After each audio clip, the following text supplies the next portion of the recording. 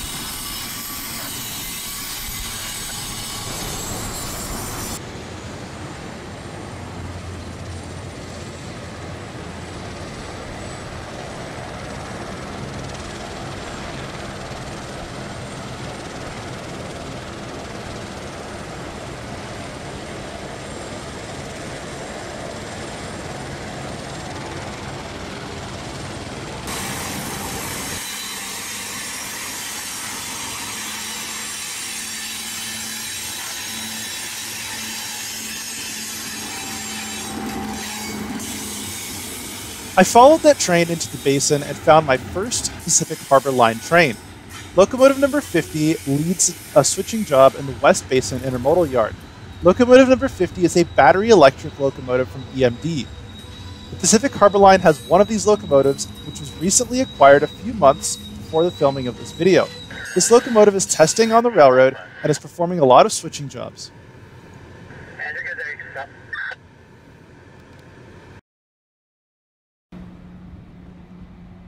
Locomotive number 50 disappeared further into the West Basin Yard, so I took that opportunity to drive over to the locomotive shop for the Pacific Harbor Line Railroad.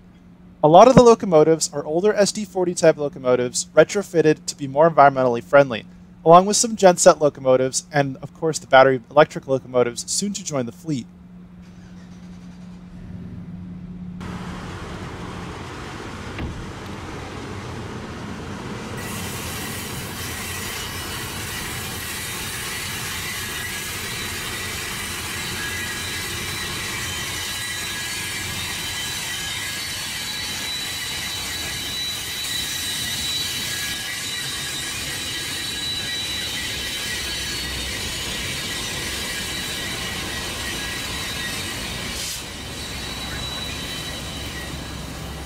I make the short trip back over to the West Basin, where engine number 50 is concluding its switching operations at the West Basin Intermodal Terminal. The official designation for locomotive number 50 is an SD40JR, a dual locomotive rebuilt from the SD40-2. Locomotive number 50 boasts 2.4 megawatts of power and regenerative braking, meaning that when the locomotive brakes, power is diverted back into the batteries. Locomotive charging is done at a 700 kilowatt or 1400 kilowatt stationary charging station. For comparison, the strongest electric vehicle charging station is 350 kilowatts. That's pretty powerful. Locomotives like these are ideal for switching operations, where loads are shorter and distances are shorter. They're never far away from the charging station at the yard.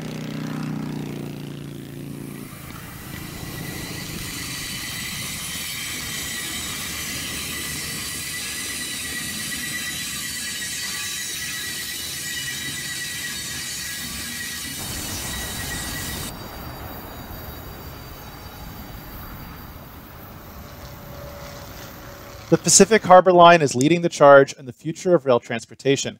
This locomotive was unveiled to the fleet on May 4th, 2023. It's pretty exciting to see such a new locomotive being tested on such a busy rail line.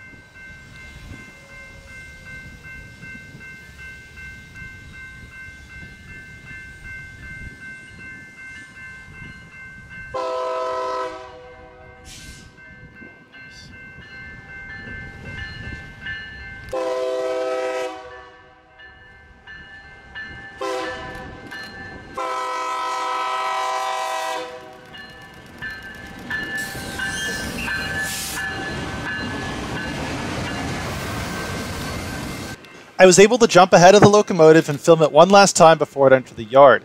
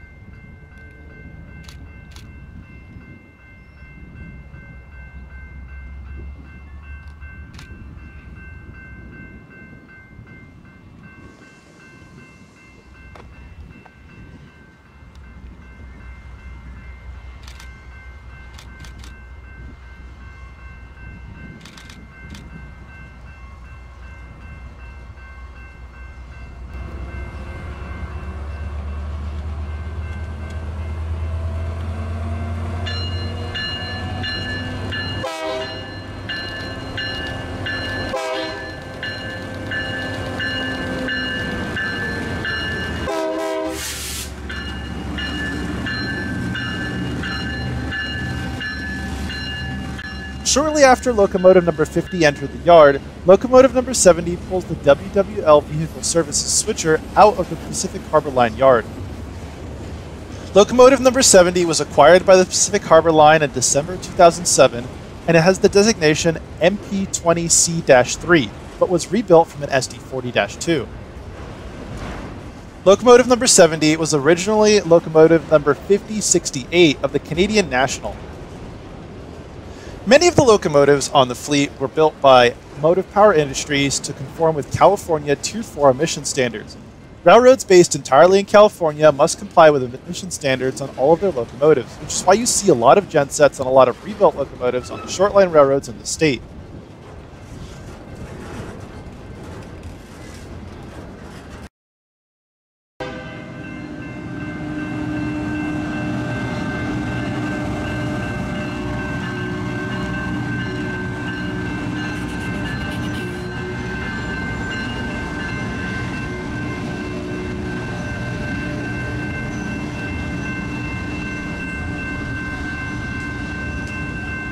After catching the train on Avalon Boulevard, we drive over to Fry's Avenue to see the locomotive using a Y to turn itself around so that it can back the cars into the WWL facility. WWL is a car importer, importing a number of foreign cars from foreign factories into the United States. These containers are likely empty and will be loaded with cars and pulled back into the Pacific Harbor Line yard for distribution across the United States.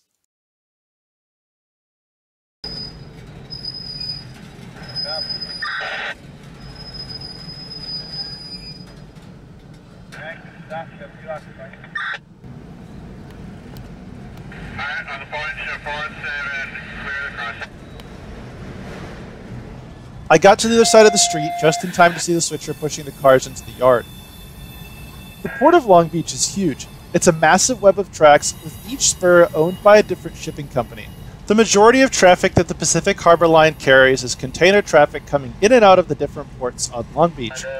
That being said, this and the next train are examples that the Pacific Harbor Line also does switching operations for local industries and other types of port operations, including this auto terminal.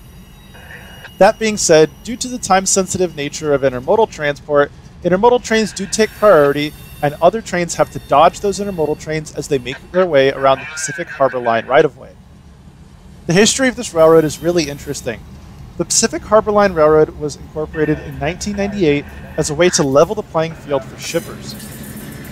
Prior to this, the railroads were owned by Southern Pacific, Union Pacific, and BNSF. This complicated web of track meant that each railroad could block each other and delay each other's shipments. The PHL creates a level playing field by switching all customers equally, meaning that no railroad has control over which trains get priority.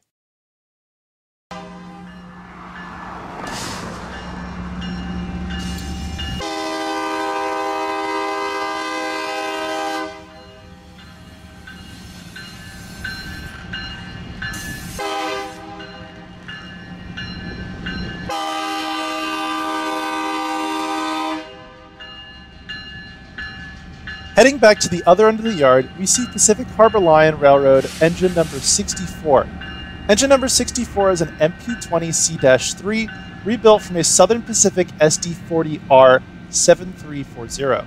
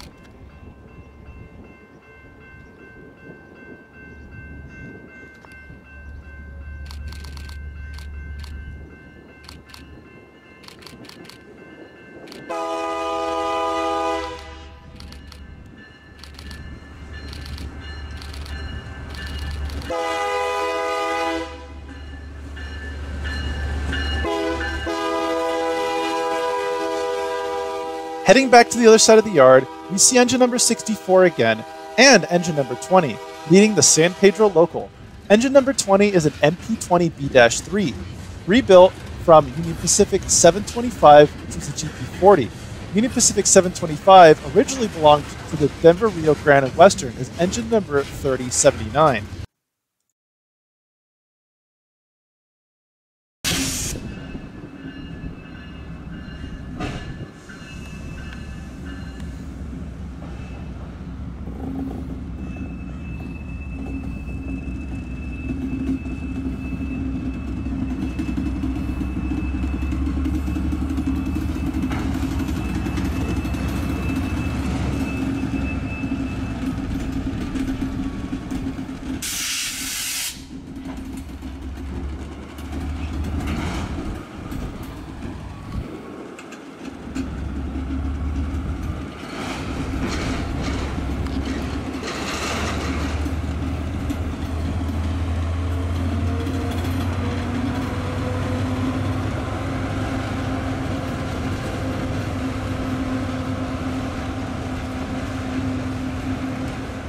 Immediately after locomotive number 20 passed, we see locomotive number 70 again pulling a loaded stretch of auto racks out of the WWL facility.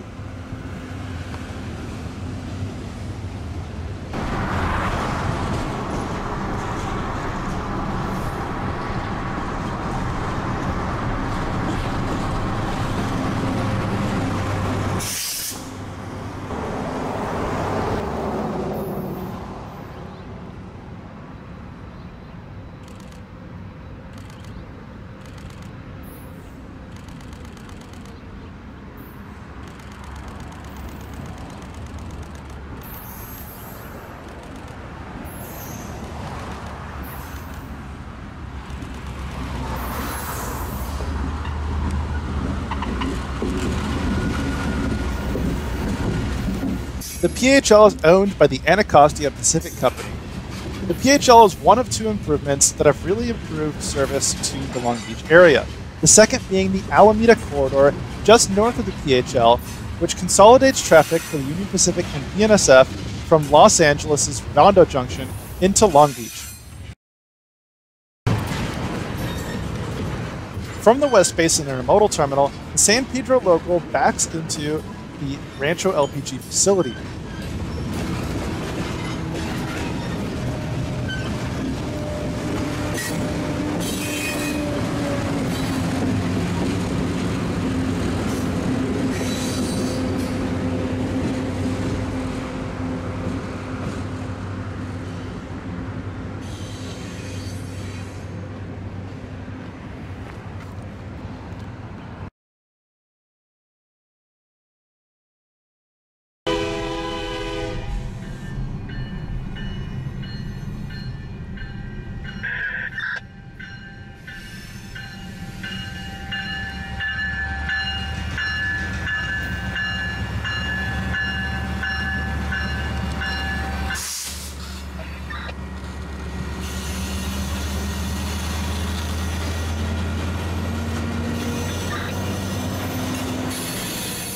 Driving a few miles down the road, I was able to catch the train doing some of its switching operations at the Rancho LPG facility.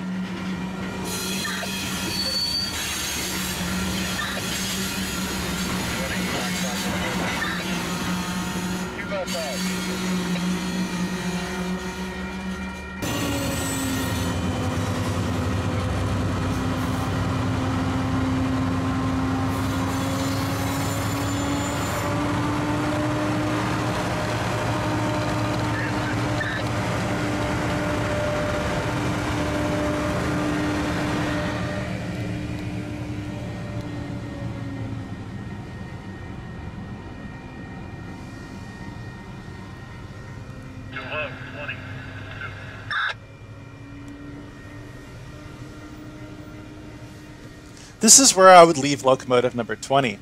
I would drive next to the Alameda Corridor for some time before heading to Fullerton to catch some Metrolink trains. Those trains are included in the next video. Thank you for joining me on my day on the Pacific Harbor Line Railroad. I hope you learned a little bit about this really interesting switching operation on the Port of Long Beach. For now, thanks for watching, and I'll see you in the next video.